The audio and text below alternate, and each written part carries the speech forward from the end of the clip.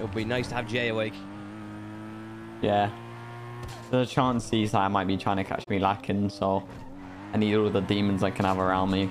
Don't worry, bro. If Seaside pull up on you and I'm around, mate, they're getting smoked. Don't worry about it. Yeah. One thing that will happen if they do pull up is they're probably going to pull up cocky and overconfident. Yeah, 100%. Expecting us not to be ready. The only reason I know is because Hydra were on their radio and they talked about me. So. Oh, Seaside spoke about you? Yeah. Specifically you? Specifically me. So it sounds like they're going to be coming on me, trying to catch me lacking. So that tweet pissed them off then, huh? Yeah. They called me.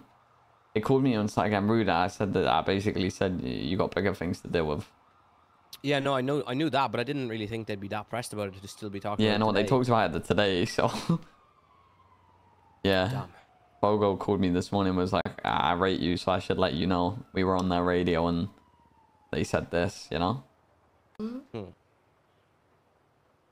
Yeah, I can't lie. If that kicks off no war, that's gonna be tough. I don't know. I don't think any of us really care. I do think they'd wait at least until the Hydra shit blows over, though, but you never know.